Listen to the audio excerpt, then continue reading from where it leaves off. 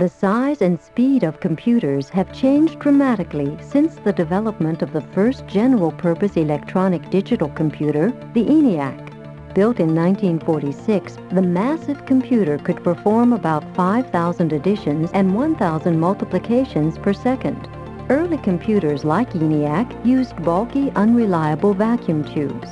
The invention of the transistor in 1947 led to the production of faster, smaller, and more reliable electronic computers. Development of the integrated circuit in the early 1960s continued the miniaturization process.